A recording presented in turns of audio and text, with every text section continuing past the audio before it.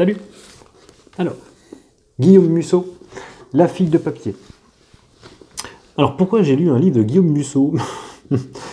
Non, en fait, j'ai vraiment envie de voir un petit peu ce que valait l'auteur.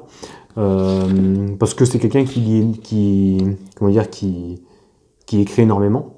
Il a sorti énormément de bouquins, il en sort pratiquement un tous les ans, et puis en fait à chaque fois ça finit en best-seller. Donc t'as envie de t'intéresser un petit peu à l'écrivain. Teddy Boy RSA a fait une superbe vidéo sur lui d'ailleurs. C'est d'ailleurs ça qui m'a donné envie de le lire, sachant que j'en ai un petit peu d'autres. Déjà l'impression globale c'est que ça se lit super bien, ça se lit vite en fait finalement. Tu vois, le bouquin il fait 600 pages, je l'ai lu en 2 jours. L'histoire te tient plutôt en haleine, ça se lit vite en plus. C'est pas quelque chose de complexe, tu vois. Donc c'est pas le genre de bouquin qui va te faire réfléchir. Donc du coup, tu peux lire ça d'une traite. Tu vois, autant tu vas lire un Proust, tu vas t'arrêter toutes les 10 pages parce que des fois t'as des raisonnements assez profonds qui font que oula, t'as besoin de respirer un peu. Autant là, tu peux y aller comme ça d'un coup. Hein, ça va quand même relativement vite. L'histoire est intéressante, honnêtement. Tu vois, c'est l'histoire d'un écrivain qui doit sortir son 3e livre, qui est un petit peu déchu, il a du mal à remonter la pente, il a eu une grande peine d'amour, puis du coup il a du mal à remonter.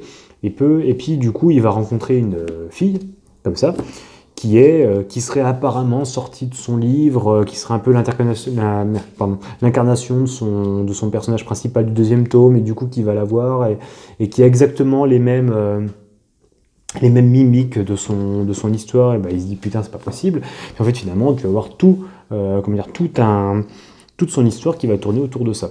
Donc tu as un peu de mémoire 4 personnages, tu dois voir elle la blonde, l'écrivain principal, son ami, et puis une fille aussi qui était ensemble. En fait en gros c'est l'histoire de 3 jeunes en gros qui ont un peu évolué différemment, dont après l'auteur principal, le personnage principal, Tom Boyd, qui va devenir un très très grand célèbre écrivain avec son agent qui sera son meilleur ami.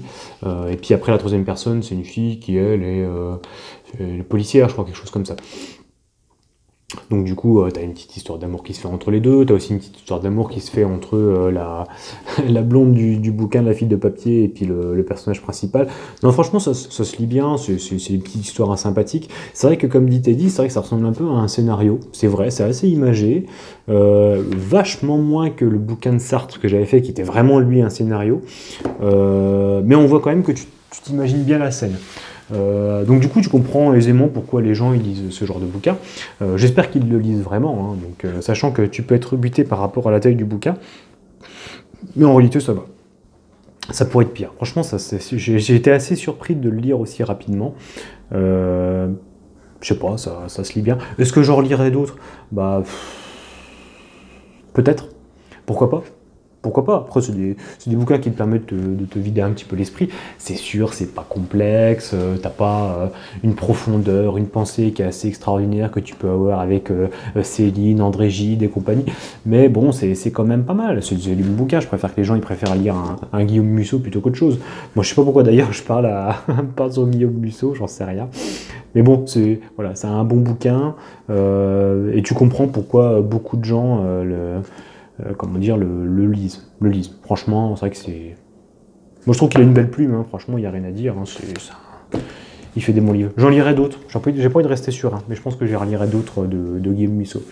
Voilà, et ben, je te remercie de m'avoir écouté, puis je te dis à plus.